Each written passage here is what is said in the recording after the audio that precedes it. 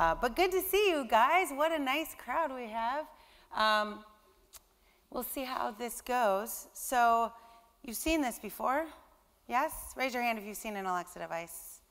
Okay, put them down. That was everybody. That's awesome. So you saw the Super Bowl then, maybe, or a commercial or two. How many of you own an Alexa device? A smaller number, but well done, you guys. Love it. Okay, cool. So as you could tell, right, this Alexa device actually has a nice red ring on it, which means that Alexa is not listening to me right now. However, I have connected Alexa to the RDS Wi-Fi. All right, cool. Let's see how this goes. Alexa, what time is it? The time is 5:12 a.m. In Boston, which is where I'm from. So if I'm not completely coherent, now you understand.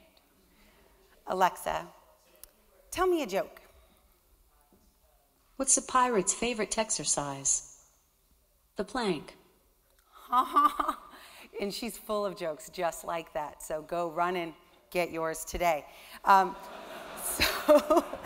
So I'm going to mute Alexa again. Oh, actually, well, I'll come back to this. But we have a couple of interesting things I want to share with you today. My name is Noelle Charity. I am an early adopter of Alexa. I built some of her very first skills. I've been building for Alexa, since 2014, I guess. And my skills, some of you know them. If not, you certainly will want to. One is called Daily Affirmation, which you just ask it for an affirmation and it will say, "You're awesome and wonderful and people like you," and you can go on your way. Do you guys know like Saturday Night Live? Well, I'm not dating myself, but there's this guy, Stuart Smalley. Anyway, you can look him up on YouTube. I built it around that, but then it took off and people were actually seriously using it, so I got serious about it. Ended up building then 1 minute mindfulness, which is exactly what it says, 1 minute of mindfulness. Yeah, I know all of you are thinking, 1 minute, that's not nearly enough. Well, that's exactly what my reviewers have said, but I stand firm in my marketing, and I have not elongated my 1 minute mindfulness skill, because I think it's advertised in a minute. It should be a minute, but my customers, all of them, to the tune of, 2,500 reviews have said it should be longer than a minute. Don't fault people for doing exactly what they're telling you they're going to do. But I like it, so you should try that one. But I've built many skills, probably 20 plus skills are published on Alexa that I have either built or helped to build. And so my goal over the next 20 minutes is really to just share with you my journey, what was very different about it from a UX perspective, and then hopefully give you some inspiration to try some of this fun stuff yourself. So this is us, really, right? I actually have been part of probably the majority of this slide, right? Where when I first became interested in software and software engineering, we were just on that cusp of like moving from things like mainframes, which are still alive and well, thankfully, mainframes into a more user interface world. And then we were all part of that wonderful 2006 launch of the iPhone, which changed us forever. And now we're seeing another one of these kind of big shifts, right? I remember I used to teach for IBM, teach mainframe people how to write Java programming language. And they, at that point, had never used a mouse before. Like I'm teaching them, object-oriented technology, and they'd never used a mouse. It was very bizarre time. However, I'm in the same time now, right? I'm teaching people to write user interfaces, which when we say UI, people instantly think a screen, instantly. And now we do have a screen in Alexa, but we very rarely design for it, right? If it happens to have a screen, awesome. If you happen to be able to show a card or some kind of display, even better. But very rarely do we consider that as part of our user interface. And I'll actually be on a panel later this afternoon talking to you more about some of the intricacies of what those decisions, how those decisions changed as we moved from kind of a mobile, centralized, focused world, even at Amazon, into VUI or voice user interfaces. So we do believe that voice and I apologize if you can't read it all, but it's like one of those tests, right, where we give you some of the words, but not all of them, and see if you can still understand it. But we believe voice represents kind of the next major disruption in computing. Similarly, right, when screens became a thing, and then when little screens became a thing, now no screens are a thing.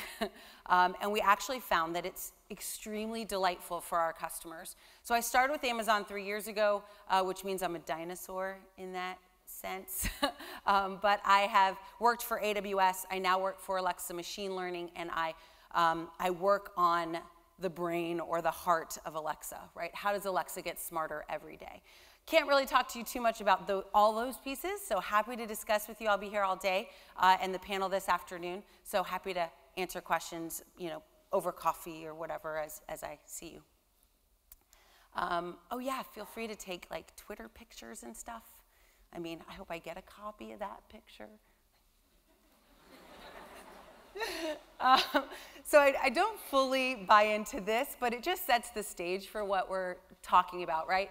Soon, touch could be gone, and all we do is talk. It's similar to what my dad used to think. He's an old Asimov, like, golden age of science fiction, loves, the ideas that were presented in those acts of fiction. But now, right, he's in his 70s. He actually was hit by a car, so he's cognitively probably more in his 80s. But I bought him an Alexa device, and he uses it every single day to turn on his lights with his voice, right? And he finds it fascinating, especially any Star Trek, you don't have to raise your hands, but Star Trek lovers, I know you are. We now have the ability to use a different wake word other than Alexa, which you heard me say. We also have computer, right? So now he can be like, computer, turn the lights on, or computer. He can even say, open the pod bay doors. I should totally try that for you, but it works. She has a response. But it's interesting because he never thought in his lifetime that would happen, right? When he read those books when he was 12 and 15 years old, he never thought in his lifetime he would be speaking to his software and having things actually happen. He navigates music like the best of them now, plays random classical music from composers I have never heard of, and I'm pretty much a classical buff. But he's like, oh, I went to that concert in 1952. And I'm like, wow, incredible. So it really opens up the world, not only for elder care, but also for little people, as well as anyone with disabilities who maybe can't see a screen, right? It just creates a huge opportunity. So though this is kind of like, you can imagine a day when we never have screens, Amazon's not looking to end the screen, even though Fire Phone was a rough experience for us.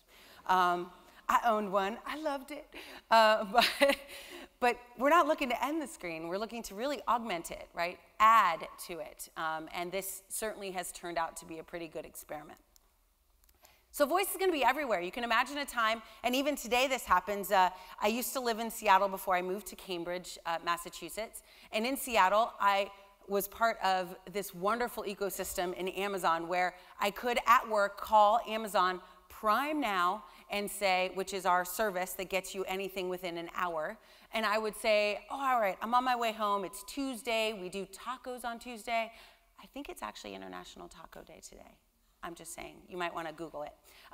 But so let's just say I wanted to make tacos. I would call or get on my phone and say, here's what I need for Taco Tuesday. You would imagine a time when Amazon's smart enough to know exactly what I mean by that. Exactly what I mean by that, right? It probably will be a time where it's, oh, you order the same exact 12 things every Tuesday or every Monday night or whatever. So it goes out, grabs that stuff, and starts shipping it to my house within an hour while I get in traffic and spend an hour in traffic getting home. By the time I get home, the stuff I ordered is sitting on my doorstep. I pick it up, walk inside, and say, hey, Alexa, I'm ready to cook. Alexa already knows I made that order. Alexa already knows what I want to do and says, great, don't forget to set the temperature on your stove. You can imagine a time when your stove's smart enough to hear you say that, right? And it can turn itself on. Scary stuff, I know. It could be, the smartphone was a very scary thing when we first got it. So it all starts scary, and then it's cool. But you can see where I'm going, right? Where it becomes, it's just kind of conversational state you're always in with your device to help you get through, in this case, meal preparation. As I mentioned, maybe there's a time where I forget to make the order when I'm at my phone or at my desk with my phone. So instead, maybe I want my car to be able to take that order. Or I want my car to be able to navigate me because I'm in traffic, find a detour, and I don't want to have to open my phone. I don't want to have to click a button. I don't even want to have to click the button on my steering wheel. I know, first world problems, but it can happen. And I do find it's quite delightful, and it actually I have a dot. I don't know, I actually have one here, so I'll show it to you guys if you see me after. But I have a little dot. It's like a hockey puck size. Fits conveniently right in my cup holder. I tether it to my phone and Bluetooth it through my car speakers. And it's awesome. I can have it read me a Kindle. I can have it do Audible. You know, like, it's amazing. And of course, I can have it randomly play any music I can think to ask for. So I think it's really cool. The last part is really about bringing, that's like a living room, right? Bringing Alexa into the home. So today we have products like the Show. I've actually become very fond of it because it allows you to see the time, it allows you to see what recipe you're on. You can even use your screen to kind of scroll through. So it does give us the ability to, in addition to our voice, design for what we call now a multimodal experience. And a multimodal experience, that is the future, right? Is that the customer wants to be able to communicate in whatever's super convenient for them at the time. Jeff Bezos always says, we'll never be in trouble because customers will never say, oh, I don't want more features, and oh, I'd really wish these were more expensive, and gee, I wish it was less convenient, right? People always want better stuff, more convenient, and like available immediately. So if we're always indexing on those desires, we'll always be okay. And that's why our mission at Amazon is not about Alexa, it's not about books, it's not about really anything specifically, it's about customers. We want to be the Earth's most customer-centric company. So we look at our customers, and all of our roadmaps in our organization, including UX, is designed by the customer. And that's really what changes the way we do business. So that's kind of the inside of that, in case you were ever wondering. It does have 7 microphones. We use echolocation, and you'll see kind of over here, there's 7 of them. When I start speaking to Alexa, you'll notice there's a light ring. I used to wear it on my shirt, but I kind of have a light ring on my shirt. Alexa, but you can kind of see this light ring. Some of you in the back might have trouble, but you can see a light ring. It gets a little bit lighter. That's the microphone that's actually focused on my voice and beamforming what I'm saying into the device and sending it to the cloud. Eventually, Alexa realized I was not talking to Alexa and shut down. So there's what's called endpointing that occurs in the cloud that decides if you were actually speaking to this device or were you accidentally saying it. Or I actually am on a panel, I think today or maybe next month, with someone named Alexa, which is always fun. Anyway, so that's just to give you an idea of what's in there. It's not much, right? That is all of Alexa right there. Alexa is actually the software in the cloud. This is just the Echo device. But the rest of that device, other than that little piece at the top, is speaker, right? So that's ultimately what you're paying for. It's a really good speaker. So speech advancement, this is another reason why UX is really important right now for voice, to think about it. Even if you're not doing it, you should be thinking about this right now. Because if you were thinking about this 10 years ago, you probably, even with the technology that you had, wouldn't have a great experience. I won't say the experiences we might have had back then, even just maybe 7, 10 years ago. But our voice experiences were not delightful. Customers did not believe in them. They didn't end up working out very well. There's a reason why Alexa today is doing as well as Alexa is doing. And the reason is because our speech and language understanding has gotten exponentially better. And now we have even more players in the market, right? Like Google and Siri, and there's others, I'm sure, right? There's tons of startups that are building their own. There's this, I can't remember, it's like XAI or something like that. Anyway, but there's tons of machine learning tools that are being built, all of which require a good user experience, and most of which were not created by people that excel at that, right? So huge opportunity. So in the store, one of the things that differentiates Alexa from any other platform, really, is the ability for us to improve Alexa and make Alexa smarter ourselves as individual contributors. So as I mentioned, I was not working for Alexa when I started building apps for Alexa or skills for Alexa. So my daily affirmation skill I actually built as part of a challenge at work, but none of us worked for the team at that time. And then I was like, whoa, this is pretty fun. Now, so at that time, I think there were 140 skills in the store. There are now over, I think this is even now 16,000. It's growing massively. It'll be 20,000 in a month. Like, it'll just grow exponentially from here as well. But this is your opportunity, right? Like, just think about the App Store when it only had 10,000 apps in it. Now it has billions, and we're still leveraging it quite heavily every day, or at least I am. So this is the skills concept is how we build applications for Alexa, how we make Alexa smarter all the time. So these are our devices. Some of you might be Kindle owners or Kindle Fire owners. One of the really interesting things that happened recently is your Kindle Fire became a multimodal Alexa device. We released a fix or a over-the-air update, and that over-the-air update enabled your Alexa device to operate this way. So you couldn't call it, like it wasn't what we call far field, meaning I could stand far away and be like, hey, Fire tablet, turn my TV on. You couldn't do that. But what you could do, though, is go up to it, press a button, and say, open Kindle, or start my latest audiobook, or resume my, my last Kindle read. And it would, rather than you having to press a button and slide and click and go down a menu, right? It would just instantly do whatever I was asking of it. And that's kind of what we're looking to provide, that contextual, instant gratification of I ask, I get, as opposed to me having to navigate to any degree. So these are all of our devices. This is the Echo thing that I've got right here. It does have a battery base just so I can carry it around, but that's an accessory. Some company made some money building accessories for Alexa. I invested. The Tap, that is the one that is portable and small, but why would I carry a small little Alexa traveling internationally? I didn't do that. And then I do have a couple dots with me, so I can show you guys those as well. But that's just to give you an idea. So this is just a little understanding of where we are with devices. This is the longer tail of what we're doing with Alexa. You can imagine Alexa pretty much on anything. And why can you do that? Because any company has the ability to leverage the Alexa APIs into their hardware. It's how I started at Alexa. I was a solutions architect for our Alexa voice service, which meant I worked with companies that were building in-car entertainment or infotainment systems, that were building refrigerators, that were building televisions. Today, we currently have, I say Alexa, we currently have a collection of these devices either in development with these partners or are already on the market, allowing you to integrate Alexa. We have, for example, of course, phones, apps are available that have Alexa built in. E-readers, our Kindles, are also available. Alarm clocks, well, I use my Dot.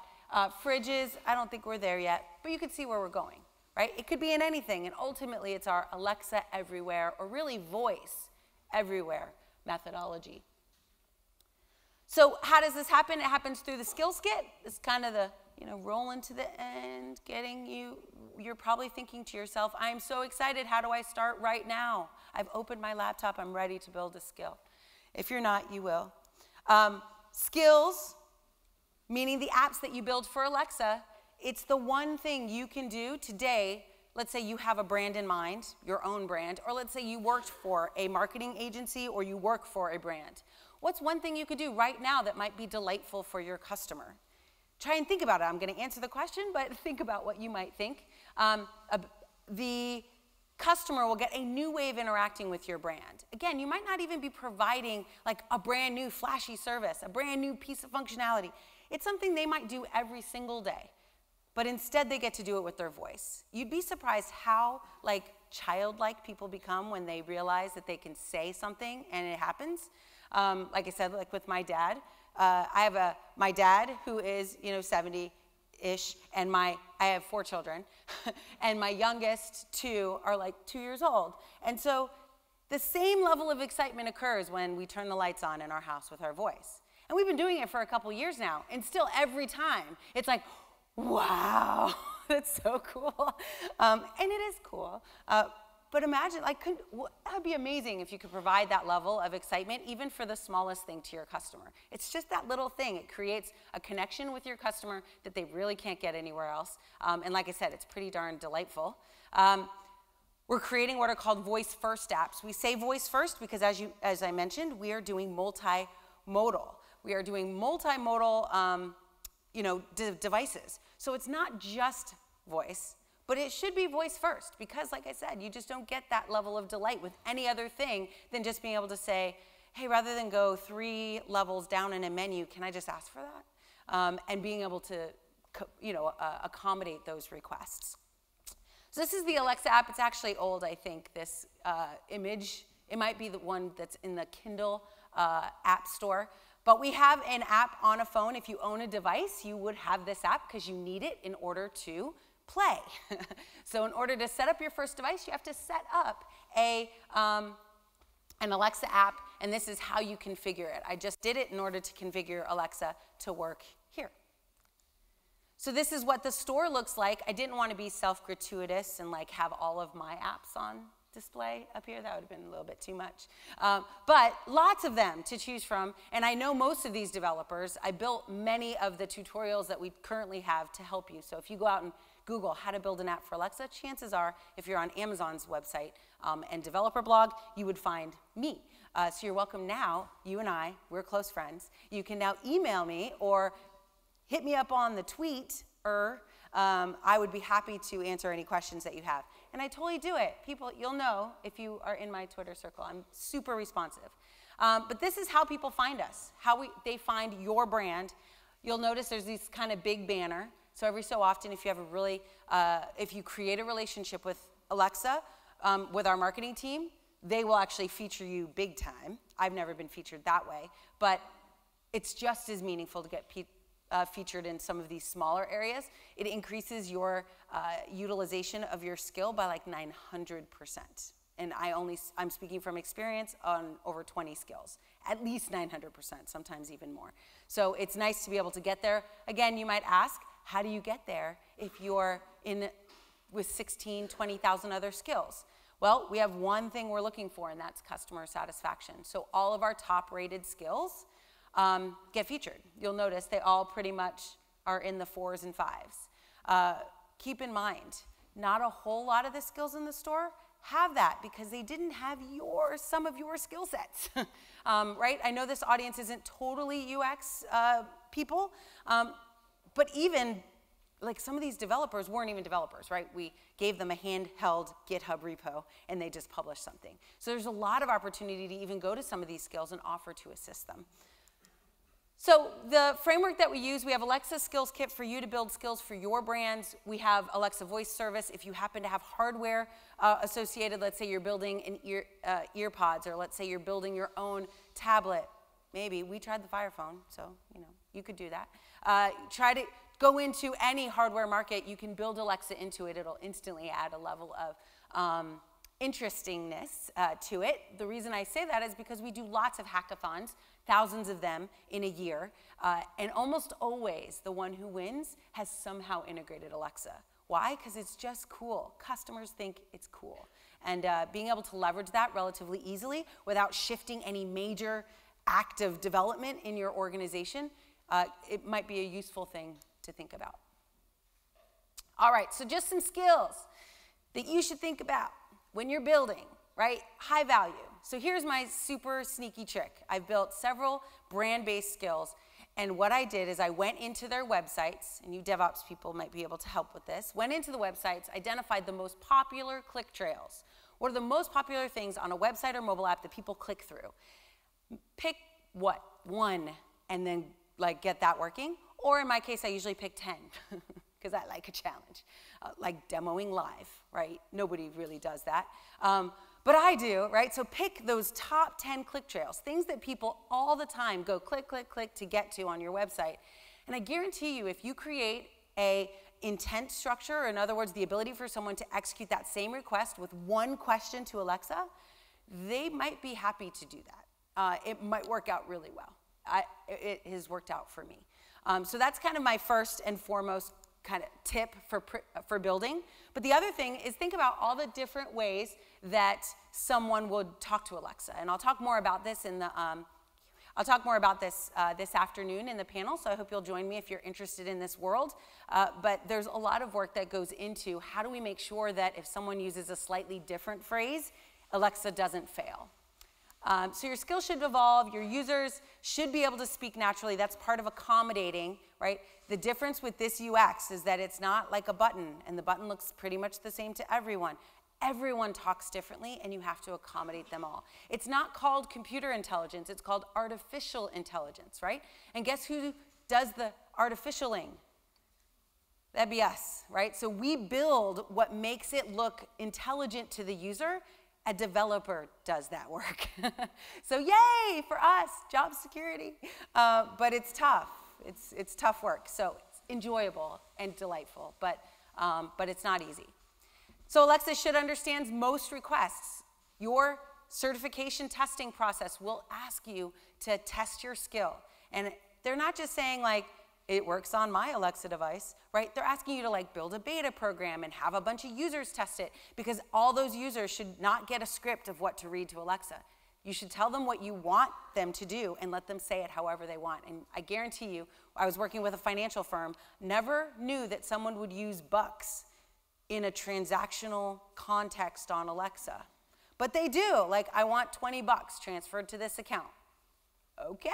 So we added that. We ended up adding 2,700 variations on how to transfer money to different accounts.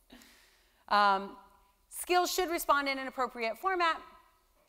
Really, if you're interested, if this you're like, man, that sounds kind of cool, or you're super interested. But even if you're a little bit, you really should think about how to start with Alexa. We encourage a crawl, walk, run concept, right? We encourage you to go through the process of building an MVP. Anyone know what that means? What does that mean? Minimum viable product. But we don't like that, because viable is not good, and our Amazon customers, viable doesn't fly. So we call it minimum remarkable product. And that's why you go and figure out what does your data tell you about the most important things people want, and build that. Build the minimum remarkable product. Build only one if you have to, but build one.